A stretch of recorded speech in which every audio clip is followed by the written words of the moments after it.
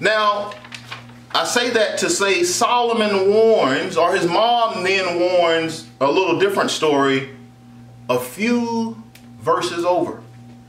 They warn of the problems that most men have. Most men get into situations where they have a hard time distinguishing between the praying woman, P-R-E-Y-I-N-G, and the praying woman, P-R-A-Y-I-N-G. They can't distinguish between the two. And if you're not careful, you will start to despise the one that is P-R-A-Y-I-N-G, and you'll start to be attracted to the one that is praying on you. And because you can't distinguish between the two, and quite honestly, as Solomon warns, the one that is praying on you becomes and looks more attractive. And I know some people say, well, I don't believe that. But I'm telling you it to be true, and I'll say this, and we know it's true, but no one will admit it. It's amazing to me. But try it and see. Just do your own evaluation. It's amazing to me. It's things that a man, when married, won't do with his wife. But the mistress, he'll do anything for her. Take her anywhere. She goes on the trips. She gets the nice clothes. The wife, if she spends money, he complains. Oh, you always want to go somewhere. Why can't we stay at home? But the moment the strange woman says, let's go on a trip, I'm there. The moment the strange woman says, I need X, I'm there. And so all the things that should be done for the praying woman, P-R-A-Y, we don't do. But all the things that we do, anything that the praying woman, P-R-E-Y-I-N-G, wants, we own it. And so it makes no sense when you step back and look at it, but it is reality though. And I can't explain it to you other than to say it's crazy. This is good, Dave. So, but Solomon tries to warn us. He says, when a man knows the difference between a praying woman and a praying woman, he says his life will be better. Go to Proverbs chapter 31. And he tries to tell us a story here. Give us some more wisdom. He says, the words of King Lemuel, the prophecy that his mother taught him. So this is his mom talking. She says, what, my son, and what the son of my womb, and what the son of my vows. Give not thy strength unto the women, nor thy ways to which that destroyeth kings. Understand, she's telling you this is how King Solomon got destroyed. Her first warning at the end of the book, the last proverb, the mother says, son of my womb, love of my life, pretty much she says, don't give thy way to the woman. Or understand, she didn't say woman, she says women, plural. She says plural, women. He didn't say the woman, she says women, so let's be clear about that. Plural. And understand, it says, give not thy strength. And for just the sake of time, understand when she's talking strength, we only have, a man only has his strength through God. So she says, don't give your God away by getting involved with all these women. Says, better be very careful. Jump down to verse 10 now. But here's what she says, because I'm skipping down to verse 10, because the rest of the book she warns, and we'll have to come back some other time, she seems to take very great umbrage with drinking. She says, be very careful of doing a lot of drinking. But we'll come back to that some other time. Then it comes and says, verse 10, she says, who can find a virtuous woman? For her price is above rubies. The heart of her husband doth safely trust in her, so that he shall have no need of spoil. Won't be wasting anything. Remember, the other woman, you're wasting everything. Then it says, verse 12, she will do him good and not evil all the days of her life. She seeketh wool and flax, and worketh willingly with her hands. She is like the merchant bringeth her food from afar. She rises also while it is yet night, and giveth meat to her household, and a portion of her maidens. Now here's the one thing, you got to understand, we talked about the Proverbs strange woman, what she does at night, but listen to what the wife does. She raises at night as well, but she's giving to her family. She's producing for her household. She's bringing increase into the household. She considereth a field and buyeth. With the fruit of her hands she planteth a vineyard. She girdeth her loins with strength, and strengthen her arms. She perceiveth that her merchandise is good. Her candle goeth not out by night. So understand once again, the woman of God, she's never in darkness. But understand the woman, a strange woman in Proverbs 7, she works in darkness. Then in verse 19, it says, she layeth her hands on the spindle, and her hands hold the staff. She stretcheth out her hands to the poor. So she stretcheth out her hands to the poor. Yea, she reaches forth her hands to the needy. She is not afraid of the snow for her household, for all her household are clothed with scarlet. She maketh herself coverings of tapestry. Her clothing is silk and purple. Her husband is known in the gates when he sitteth among the elders of the land.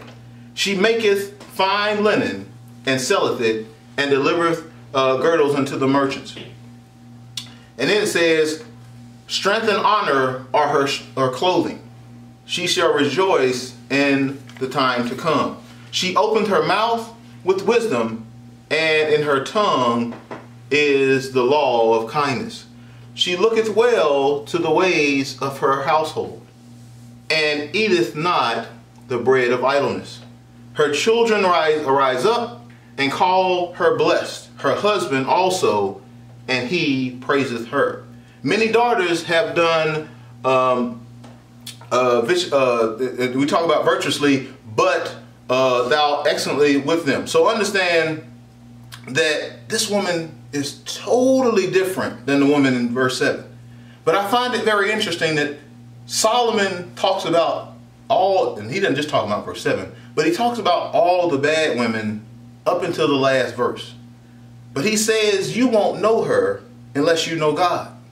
Because if you're not careful, all the things that the Proverbs 31 woman is being described here, she's constantly working, which means she's constantly doing other things for other people. She's constantly doing stuff. She's constantly in movement. And understand, sometimes if you don't know God and you don't know your purpose, and you got a woman that's always moving and she's doing things, she's trying to grow the family, trying to grow her community, that can almost be a turnoff to a man that doesn't know God, because he feels like he's in competition. That's true. With her. And so now he's looking for a woman that will just sit down and will just be about the stuff he wants to be about. Understand the Proverbs 7 woman, the strange woman, she's about exactly what he wants to be about. She praises him and she has sex with him. It's good enough for me. That's what a man wants. She is right there. So now you go to Proverbs 31 and you got a woman that's doing stuff for the needy. She's in the community. She's working. She's trying to grow. And you're like, well, man, I just need me a woman to just sit down, just be. But that's not godly though. Come on, man. Understand? Preach. So if you're not careful, you get caught up. And then it says in verse 30, it says, favor is deceitful and beauty is vain, but a woman that feareth the Lord shall be praised.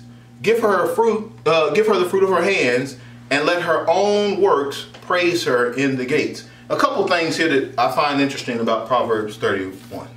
One, I really do, once again, feel in my core, Solomon saves this woman to the end. Because if you understand the book of Proverbs, Proverbs is a book written to all Christians, but to men in general, of saying, hey, if you want to be successful on this place called earth, here are the things you have to do to be a successful man.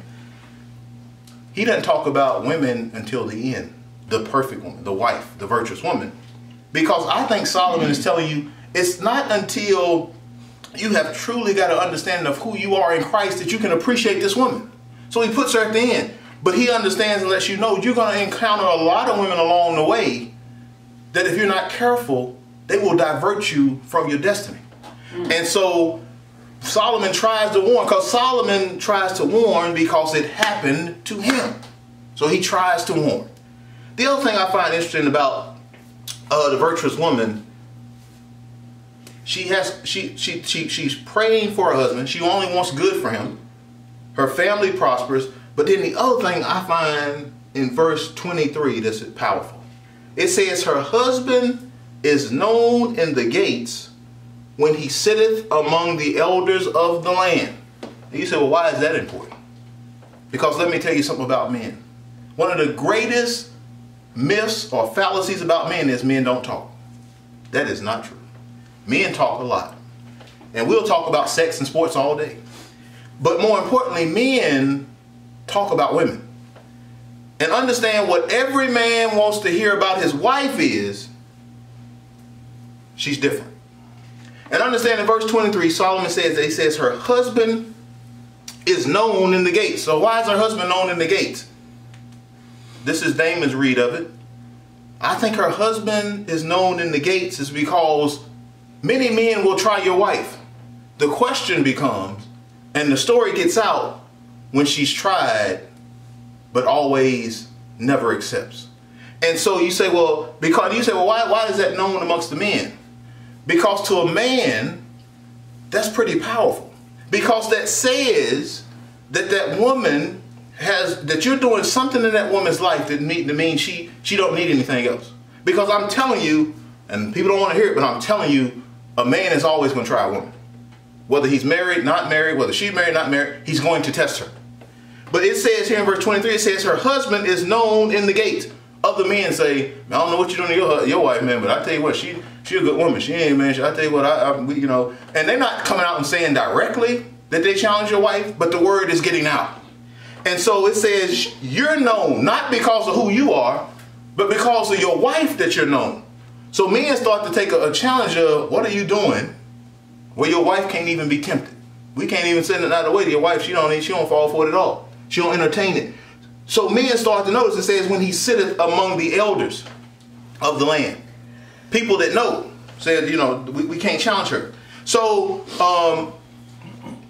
one of the things we got to be mindful of, and as I close, that Solomon also tries to tell us here in the book of Proverbs, you'll find three things that are pretty important. He says a man, in order to be successful, got to get control of your pride, got to get control of your money, and you got to get control of women in your life. Those three things, he talks about some of them, but those are three powerful things. Yeah.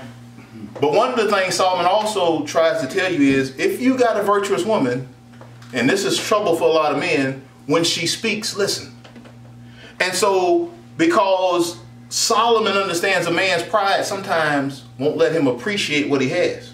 And so when a woman says something to you, sometimes it might challenge you, sometimes it might not be what you desire, and your pride won't let you receive it. But I'm telling you, a man will always regret when his woman of God tells him something and he does the opposite. I guarantee you, he always regrets it. Always, always, always, he will regret it. You should always take heed when the woman of God tells you something and you know it's of God. Let me be clear. Come on now. If you know it's of God, you should always take heed of it. Even if it don't make you feel good. Because understand, unlike the Proverbs 7 woman, unlike the strange woman, the virtuous woman's job is not to make you comfortable. Her job is to grow you. Her job is to make sure your ideas become dreams. Because that's what her job is. Whereas the strange woman, she's not there to make you grow. She's not there to challenge you. She's there to please you. And the strange woman's job is to please you, because when we're on this place called earth, there is no heaven on earth. But we want one so bad. We looking for heaven on earth so bad. Anything that's easy in life, we want it. And I'm telling you, on this place called earth, it's not designed to be heaven. Never will be. And so the same thing as men, we got to start understanding women. Anytime you got this woman and everything just is perfect and everything is working out right, you better be careful that you're not falling victim to the strange woman. You better really go back and study, because the strange woman, she's too perfect. She's too perfect. She makes no challenges. She doesn't stress you. She doesn't grow you. She doesn't ask you to grow. She's okay with you being right where you are forever. And so the reason we talk about beware the praying woman is you better be careful that you don't get involved with or become attracted to women that are preying on you. And that is P-R-E-Y-I-N-G. They're preying on you. But you better make sure you got to be aware of her, but you better be clinging to a woman that is praying for you. There is a huge difference. And on this morning, I close by saying this. We understand in the book of Mark that, I think it's in Matthew 2, but we understand when Jesus is standing trial, and the one person that comes to his defense and says, do that man no harm, is the wife of Pontius Pilate. She says, I had a dream, don't touch that man, leave him alone. Now understand, that woman she doesn't care about Jesus. She wasn't Jew. She didn't care anything about Jesus. No relation to him, totally outside of it. But understand what this woman did have. She had enough sense to know, after she had that dream, she spoke to her husband, she says, don't touch that man. Leave him alone, he's done no harm. And do you understand, if he would have just merely listened to his wife, his life would have been much different.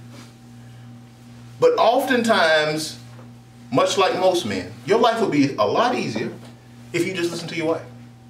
But for whatever reason, like Solomon says, you got to be real careful, because it is a pull on you. And I say, I don't know about daily, but it's a pull to constantly be somebody poking at you about, it's got to be something better. All right, and I don't even say it's better. It's just got to be something easier.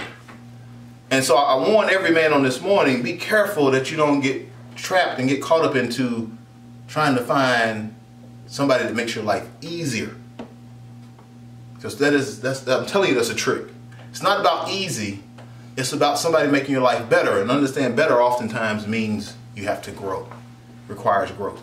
And doesn't require you being comfortable. So with that, I close this morning. Hope this has been a blessing to you. Go read the book of Proverbs if you hadn't read it. I try to read at least once a year. So much great wisdom in there. God bless you. Enjoy the rest of your day.